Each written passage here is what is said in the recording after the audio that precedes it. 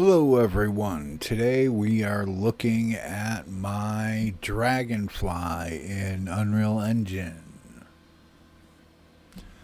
and we can rotate around the DragonFly. It's a little bit larger version than the one that's you'll probably want to use, but here are the different colors too that they come with. And we're inside of the animation map, so if we play this scene, we can look at all the different animations we have for the dragonfly, resting on a leaf, on a twig. Then we have flying, dead, dying, then walking, turning, idling.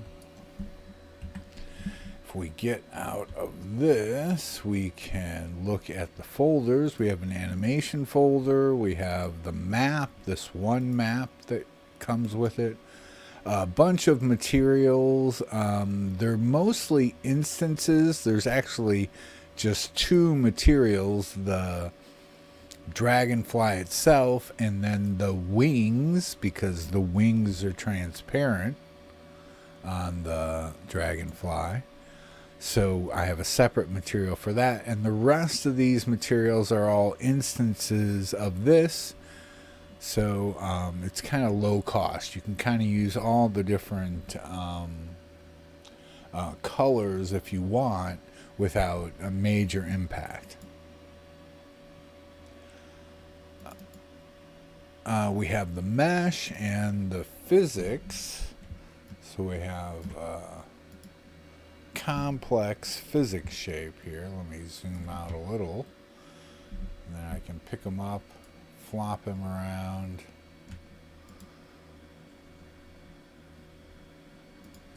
And the skeleton, textures, all the different textures, a metalness, a normal, a bunch of base colors, and a roughness, so a full PBR set of materials or of textures. And let's jump into the animation here. So we have a bunch of animation of the dragonfly on a branch, where he's sitting on a branch. That's idle 2, idle 3. And then we have a dead animation, and then death. And then we have a falling animation if it falls from the sky. And then we have a flying animation, of course. And we have flying down, flying up. And we have an idling animation, similar to the branch ones.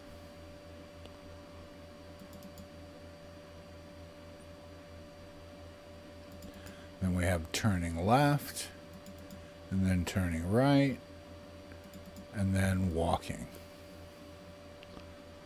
So that's a look at my dragonfly in Unreal Engine. Have a good one, everyone.